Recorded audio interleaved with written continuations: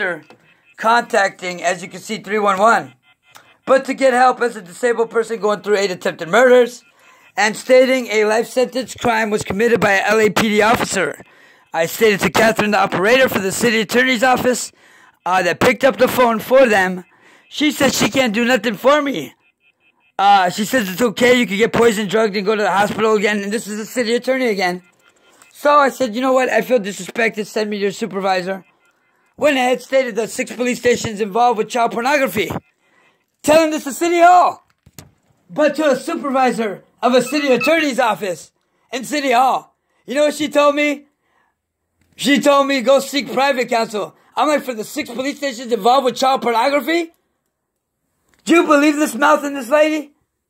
But then I stated that on 9/16/2017, that LAPD impersonated a Secret Service agent, stole evidence, and committed a life sentence crime on May 4, 2017, and put me through 8 attempted murders and torture by hate crime. This is a recorded call by City Hall from 818-654-6955 to City Hall, transferred to the City Attorney's Office. We're going to go ahead and give you the serial number of this phone, and we're going to send it straight to Secret Service agents, and I'm going to go take it to Department of Justice right this minute. I'm putting on my shoes, and I'm going straight there with this recording. I want to say thank you, Supervisor, Miss Ashley, for saying that Jews are pieces of shit today.